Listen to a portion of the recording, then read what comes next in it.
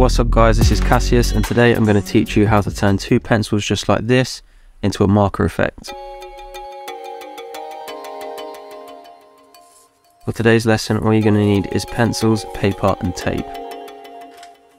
Start by sharpening your pencils, get your paper, get your masking tape and tie your pencils together just like this. Just make sure the tips are nice and parallel and the tape is nice and tight. You're going to end up with something that looks just like this. First off, I like to mark my angle on the piece of paper like this so I can lock my wrist in the position for the rest of the sketch.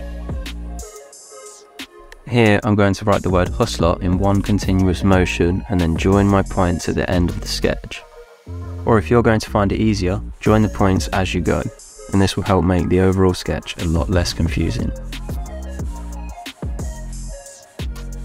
Now for a wider marker effect. You can see how this recreates a much wider nib, so the more pencils you add, the wider the nib.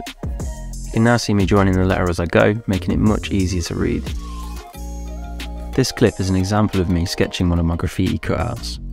I made this spacer with a scrap bit of wood from the workshop, so I can use it for every custom cutout, making sure all my lines are the same width apart. Best thing about this method is you can erase parts you just don't like. With a marker you can't do that, and that's how with this tip I'm able to create my custom cutouts that look something like this. You can get yours in the description below by clicking the link to my website and ordering your very own custom graffiti cutout.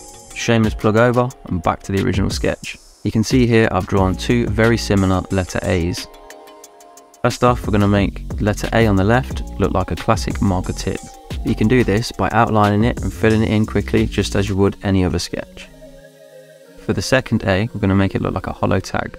Start by erasing your pencil, but keeping a faint line visible to draw over.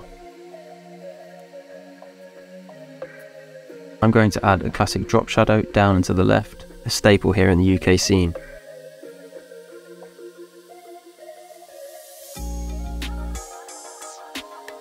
And add a few bubbles and we're done. Back to the original hustler sketch.